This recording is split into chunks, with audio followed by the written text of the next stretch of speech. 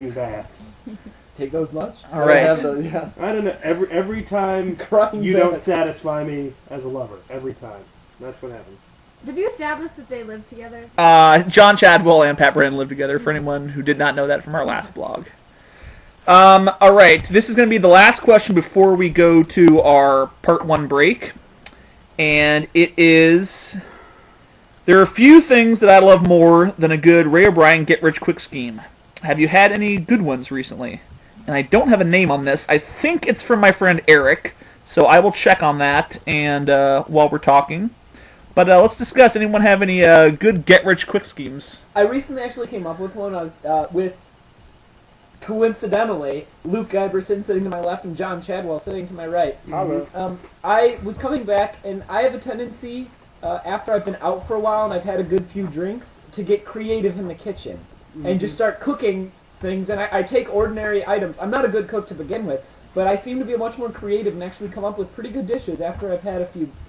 So I was thinking of specifically creating near a major college campus, a shop or a sort of cart. It would actually probably work best if there were a couple carts that were portable to go towards house parties and sell food in even denominations of $1, $2, $3, etc.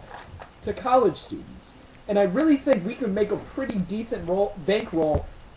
You could do, if you had a deep fryer on that thing, you could put whatever the hell you want in there. I could be like, oh man, here's a Solo cup and it's deep fried. I bet I could get $3 for that. Because that is the biggest problem when you're in college. You go out to party, like you can plan the logistics, you can plan who's got the booze and who's getting you there. Once you're there, you might even have a way home, but no one's getting you the food. Yeah. Don't have food in your dorm. And further, I think it would be a public service. Yeah. Because I'm convincing those young students to not get in cars and go drive somewhere to food, but instead I will walk to them with my wonder little cart and I will feed them. That cart will save lives. That's true. You have no clue how many people I had to drive to White Castle or various places in order to convince them to not drive themselves, even though I didn't want to go. Yeah. But if they had food coming to them, I'm sure they would have not even had the temptation.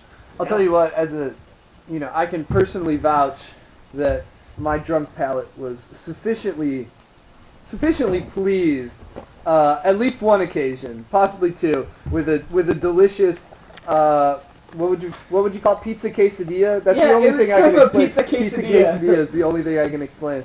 I think I know that some colleges do it. I think definitely around Xavier, maybe not in the cold, but it could make a pretty penny. And yeah, you're doing a service, a tax write-off or something, I don't know. And I will vouch for the fact that even sober, because Pat often comes home drunk, he makes these things. When he recreates them the next day, they're usually not too bad. We still have them in kind of normal meal time. Yeah, I will forth this that Pat's drunk food. He can make a chicken cheese stuffed burrito thing that will make the angels weep. It is excellent. I'm mildly insulted. I've never had any of Pat's drunk food now. Everyone here's raving about it. Go out drinking with me tonight and I'll make you something. I'll see what I can do. Nice. I was actually skeptical about taking this one because I didn't want to step on. I'm sure in an upcoming post, I have tons of get-rich quick schemes that I think up all the time. And I'm sure I got a blog coming out somewhere in the near future that's going to discuss some of them. But there were a couple that I've had within the last 2 or 3 days. Mm-hmm. The first is I've been eating out recently at restaurants where there's a tremendous amount of wait. You go to a restaurant, they hand you one of those little coasters with the buzzer, and they tell you, oh, it'll be 25 minutes, it'll be 45 minutes, whatever. Some people are just like, fuck this noise, hand it back in and leave. But I usually wait around, because if I've gone somewhere, I usually want to be there. Yeah. But I'm still skeptical while I'm waiting of how long it's going to be. Mm-hmm. And I went to one, I was with Andrew Smith, your former RA, John Chadwell's former RA, at the Olive Garden last night. And they had a little thing in it that, a little analog thing that was like, hey, welcome to the Olive Garden, whatever. And if they can do that in the coaster buzzer, I want to know why they can't, update it from their computer to let you know your pecking order. So when they hand it to you, you can say, 12, like you were the 12th table in line, and then it counts down as you go. I was looking for this to make sure it hadn't already been invented. It has not. I would like a coaster that tells me where I am in the line on the list of people to be seated. Well, building off that idea, I think that, yeah, you could definitely put the counter on there, move it to the corner, but if there's some sufficient room in this thing for electronics, why don't you put one of like those really old handheld games? Just have like the up, down arrow, like one button, like so for people can entertain themselves. Or if you want to take it back a bit, a little Here, like kid, shut Amish up. days where it's just like a little metal ball and you roll it around a maze, don't fall in the hole. Do one of those things. This is full service now. This is turning less into a coaster and more into an iPod and or an iPad. I like The it. beard ones with like you have to make the beard on the person. Woolly Willy? Yeah, Woolly yeah. Or Willy. even like Hangman. Hangman, Etch-a-Scat. There's so many things that would This make is- that I weight like bearable. this. I was just thinking of it as practicality. I wasn't even thinking of it as how you could entertain people while waiting. But Oh, absolutely. But yeah. but in addition to like the lure of like, oh, I can watch myself getting closer and closer, it's also now my kid. Yeah, like my kids aren't complaining, and I know I'm getting closer. I'm not going anywhere else. I'm staying here. The only downside is if they're like, oh, it's buzzing, I think I got a high score, and they don't tell you. See, and you thought the only cool thing about this was that it, like vibrates at the end. But there's more to that. Yeah, there's more than that. There's more. We have more than that. No, you can do like little Twitter messages, like 140 characters. Send them to different Yeah. other people that have them. Like, well, it's The same not- time. you you- sign in, it automatically updates your Foursquare. Like At the same Ray time, is at you the can Olive Garden. sell advertising. If it, you've got like a running ticker, sell advertising to pay for it. Yeah. Send out 160 characters to a nearby grocery store or whatever.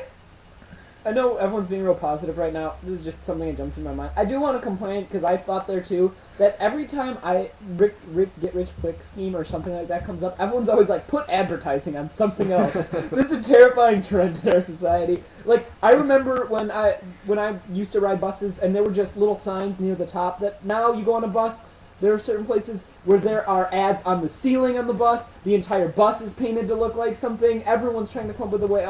Pretty soon your bus like passes. They sometimes have ads on them. I was advertising major, and basically that's what it's come to now, because since we've got TiVo, the regular commercial advertisement is dying, and we need to find a way to replace it. And there's a lot of, and just technology in general has just removed so much. That actually is going to lead me into my other get-rich-quick scheme, Go ahead. Very which nice. is with the baby boomers getting older. I want to start a company that has what I like to call nostalgia services, which are all of the jobs that have been like cut out by technology. We're going to reintroduce these jobs and market them strictly to old people who still want them. We're just going to set up shop near like homes, and we're going to like have a milkman delivery service and a tonsorial shavery, and maybe even going way back to like the 1800s, have like a town crier.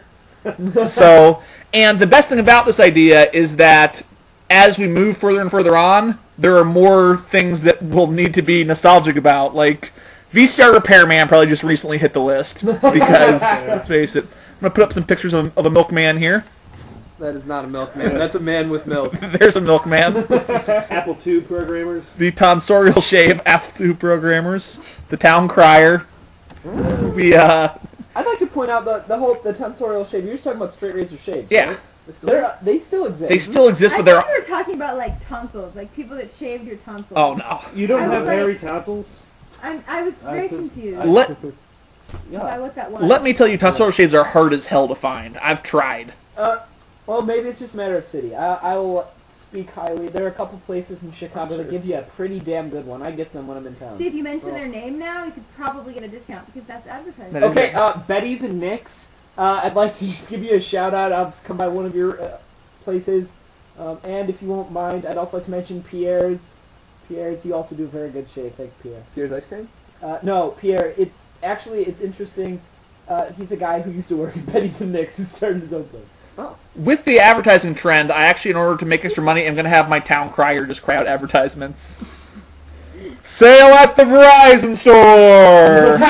There's more. Buy 5 phones, get the 6th one free! I'm seeing more and more of those people that stand on the corners of the intersections. Have you been seeing more of these people? Oh, that just yeah. like stand and they're holding up Especially during the signs holidays, and things yeah. like that. Or, all the, over or the that place. poor Statue of Liberty. There's a Statue of Liberty over there, I was going to say. Well, I just That's- want to point out, I drove by that guy. That's a different person like every other day. I know. Statue of Liberty. I noticed that. Yeah. They're probably like Yeah, 10. yeah. The suicide rate amongst that Oh. group, that group of people is pretty high. Unless you're a sign spinner. They seem to have a pretty damn good time. They are really good at that. I like Yeah. the people that dance.